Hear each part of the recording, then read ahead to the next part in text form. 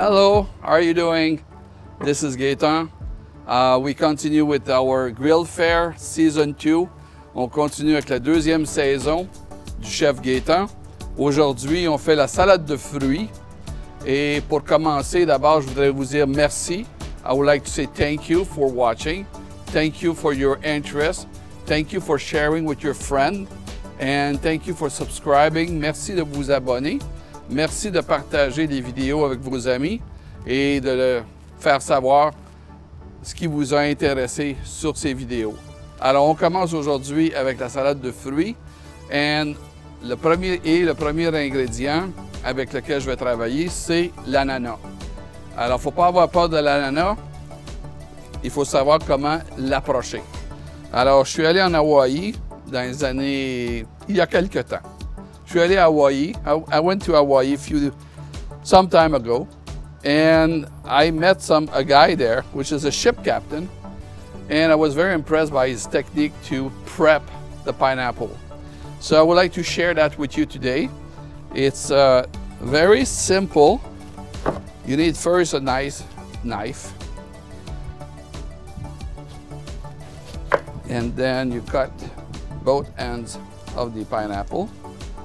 And this pineapple is like just ripe.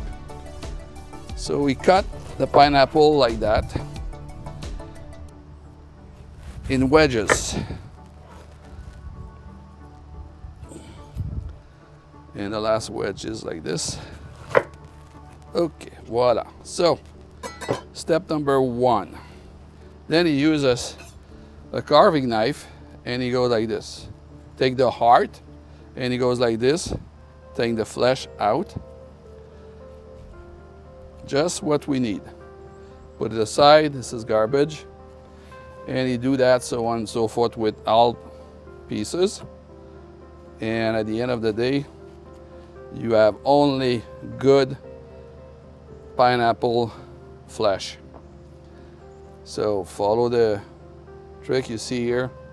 Go cut the heart. Take the flesh like this. Be careful with the knife. You can do it this way too, like that. And voila.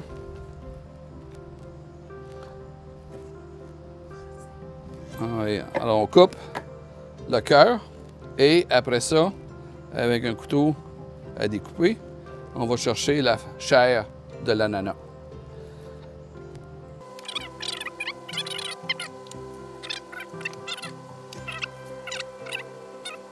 So since we have all the wedges cut, then we can proceed and make pieces of pineapple using one stroke of the knife, like that.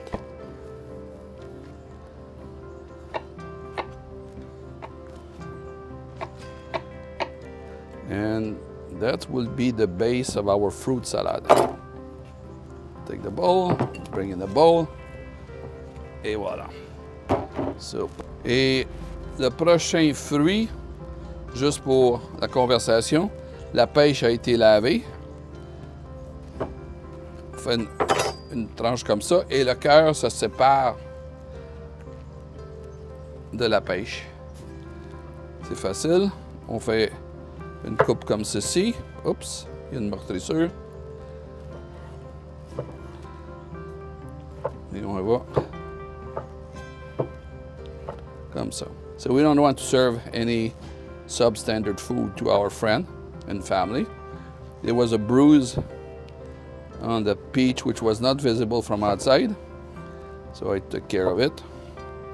And now I'm dicing a peach like that. Using my knife, make one layer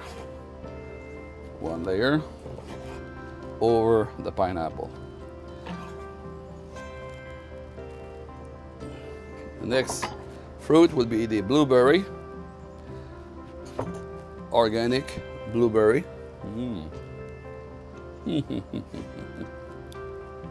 So good.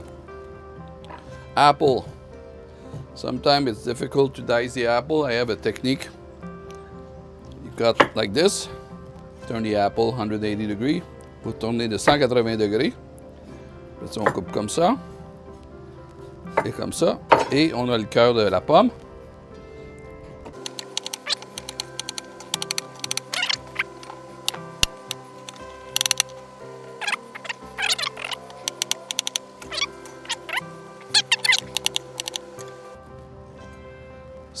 Third layer. Finally, I have banana.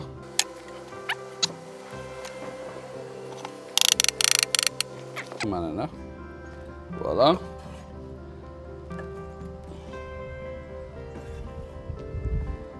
Nous avons mis la pomme en tranches, en petits morceaux. Les raisins bleus. Black grape. Were clean. So we just put grape. On met les raisins entiers. Not raisin, grape, sorry. En français, ce sont des raisins. En anglais, ce sont des grapes. In English, you said raisin. En français, on dit raisin. In English, raisin mean dry grapes. En français, les raisins, c'est les raisins. Ça peut être des raisins secs, des raisins frais, mais ce sont toujours des raisins. On s'entend bien? Oui, c'est bon? Alors voilà, tous les raisins sont dans le bol. All the grapes are in the bowl. Excellent. Very good.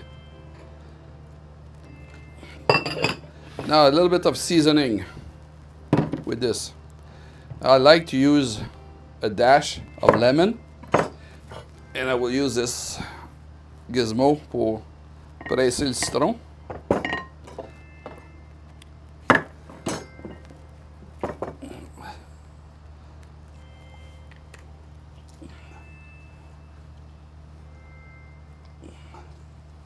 So lemon juice will prevent oxidation of the fruit. This is done. Then we need some sweet. Yes, I know the fruit are already sweet. Je comprends que les fruits sont déjà sucrés, mais quand même une petite saveur à la québécoise. I have a little bit of maple syrup here. Not too much. Just a little bit. A little bit more. Because on aime bien le sirop d'érable. En terminant, je mets du sucre de canne organique, biologique.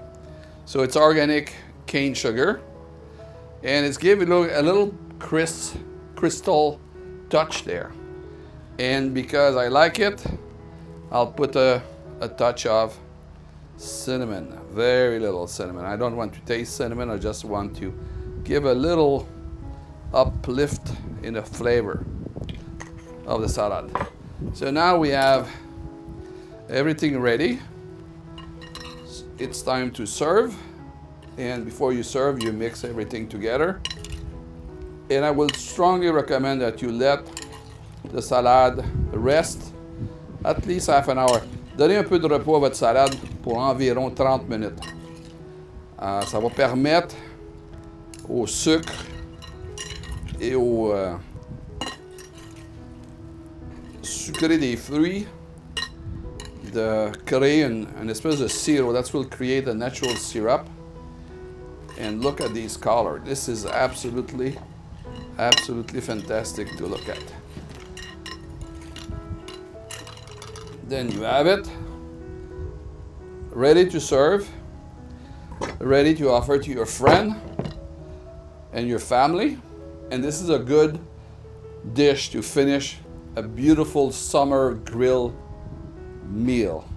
A meal on the grill, it's very, very summery. So the salad, the fruit salad at the end of the meal, there's nothing better than that. Il n'y a rien de meilleur qu'une salade de fruits à la fin d'un pique-nique où on mange des choses faites sur le grill. C'est délicieux, c'est rafraîchissant, c'est réconfortant, c'est agréable. Alors, bon appétit. Thank you for watching. Thank you for subscribing. Thank you for your thumbs up. Thank you for your interest in Chef Gaetan. And because you subscribe, it will be possible for me to produce more and more of these videos. Et parce que vous vous abonnez au canal Chef Gaëtan, ça me donne l'opportunité de créer plus de vidéos avec votre intérêt et avec votre support.